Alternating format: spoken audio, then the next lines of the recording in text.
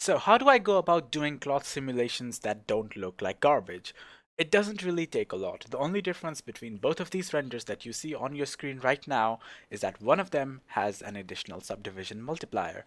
Well, I mean, that's pretty much the entire point of cloth simulations. You want it to be as close to real cloth as possible, and to do that, you have to have as many subdivisions as possible. But at the same time, you need to keep it to a number that your computer can actually handle. So let's just come over here on the layout page for like an actual practical example. I have to like plane setup.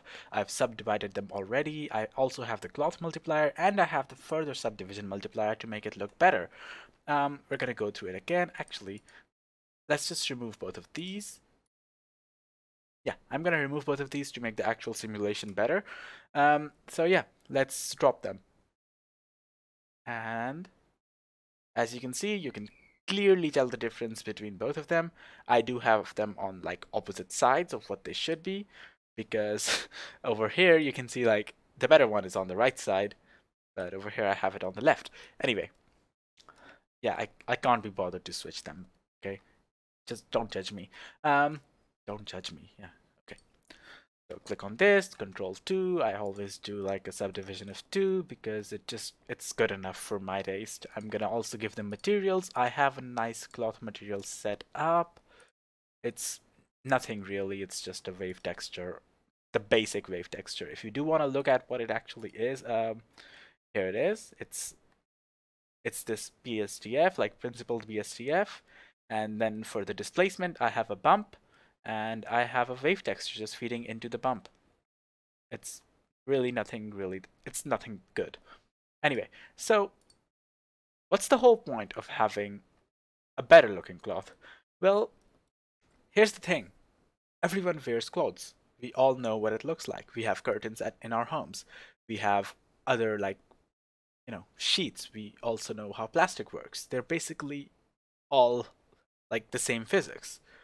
Everyone is familiar with what a piece of cloth falling on a cube should look like. It does not look like this because it just doesn't. This should be bending. Like the brain does not accept. While this one, yeah, it's more realistic. It's a sheet. I don't mean to say like this will never happen. There are some materials that will act like this, and there are certainly some situations where you will want a material to act like this. But for most basic purposes, you want a cloth to be as cloth-like as possible. And when it comes to like its stiffness and other things, you want to control it from this area. Like stiffness, dampening, like you want to control the actual physical properties from over here instead of depending on something like this. Because at the end of the day, this is going to be not as realistic as this one.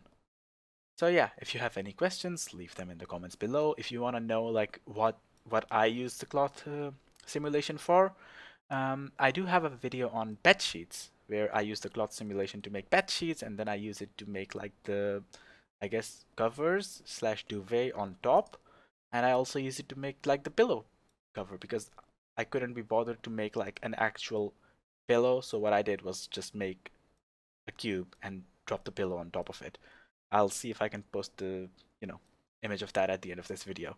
So yeah, I guess that's it.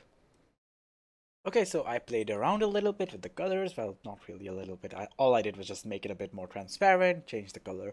So I guess you can use this if your table is like basically, it has like a plastic sheet on top, because this is behaving really similar to actual plastic. While this other one over here, like the pink one, this one, it's behaving similar to like an actual cloth. So if you're simulating like plastic, you don't need to subdivide it as much. Oh yeah, this one. This is the bed sheet that I made basically. The one at the bottom, like this white one, is also a simulated cloth. I know it doesn't really look like it because it's basically covered by this slightly thick cloth, and the one on the pillows. I guess the pillow one is what I'm like most proud of because I was feeling way too lazy to make this. So all I did was just make a cylinder, make squish it a little bit, and just drop a blanket on top. That's all this is. This has zero effort into it. I even like reuse the material.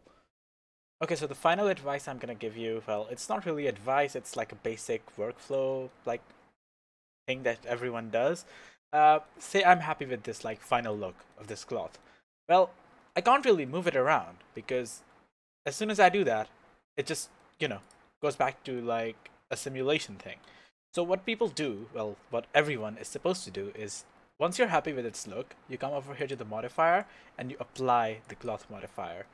And now you can like move it wherever you want. It's basically the mesh has been modified to have this look permanently now. Alright, so yeah, that's all good and everything, but that's not it. The final thing that you should be doing with your cloth is after you have like subdivided it, after applying the cloth modifier, you need to add a solidified modifier to it. This is primarily to give it like some thickness because honestly, without it, it just doesn't feel like it has the weight, you know? It makes like your materials look good as well if you have subsurface scattering. If it has like a volumetric texture as well, it will look a lot better if it has an actual width. So yeah, I guess that's pretty much it. Thanks for watching and goodbye.